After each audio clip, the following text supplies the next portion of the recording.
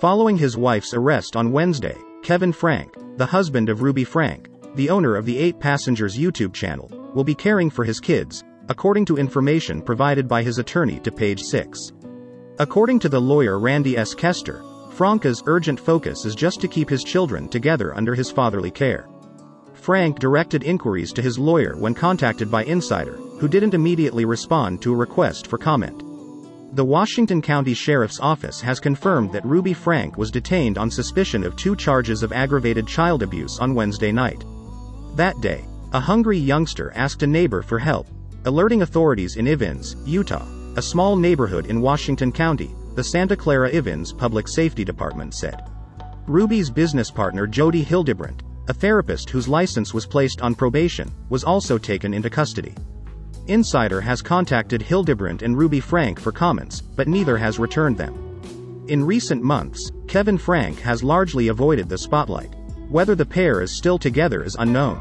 A spokeswoman for Brigham Young University in Utah said the father was an associate professor there until his employment ended earlier this spring. When Ruby Franke started vlogging on her YouTube channel, 8 Passengers, about her life as a wife and mother of 6 kids around 2015, she quickly gained a sizable online following. The channel had 2.5 million subscribers at its height. However, posting on the channel grew sporadic before it was completely shut down this year.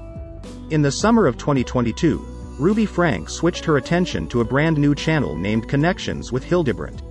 After viewers had already accused the parents of abusing their children roughly 3 years prior, Ruby Franke was arrested. Some of the clips that people found upsetting included her threatening to deny Russell and Chad dinner because they were playing rough, denying her youngest children Christmas because of what she called their selfishness and egregious choices, withholding breakfast from the kids until they finished their chores, and telling the kids they didn't deserve personal space. In a 2020 interview with Insider, the Frankes said they gave their kids choices, and that they were merely attempting to teach them that choices have consequences. They adamantly refuted the allegations. Every decision we make has natural consequences, and if we explain them to kids when they behave badly, they learn a lot, according to Ruby Franke. The child will learn that their decisions have a real impact this way. At the time, Kevin Franke told Insider that slanderous videos, depicting us as villains, were spreading a distorted impression of his family. When you cut and slice and put it together, you can make even the most saintly person look villainous, he remarked. They criticize and attack us using whatever excuse they can think of because, in the end, they find our family and our interactions to be uncomfortable. However, the reality is that our kids are being taught how to be independent, self-sufficient, and how to pursue their own happiness through their own decisions and relationships in life.